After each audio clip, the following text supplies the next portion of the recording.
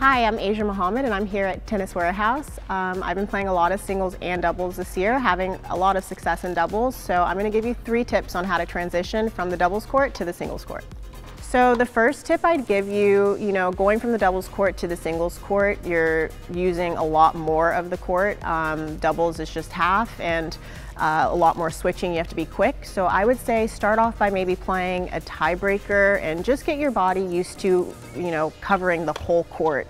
You don't want to go from 0 to 100, so I would say just start with a tiebreaker or a few points just so you can work your way back into it, get your feet wet with the full court points. The second tip, I would say to do a lot of serving. Obviously in doubles, you're not serving as frequently in singles.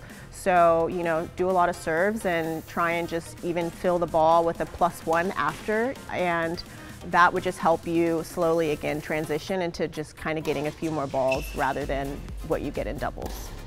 And tip number 3, from transitioning to the doubles court to the singles court, I personally feel much better when I am going from doubles to singles. I feel so alert, so ready. So I would just say don't overthink it and go out there and have a lot of fun, because you're going to do better than what you think.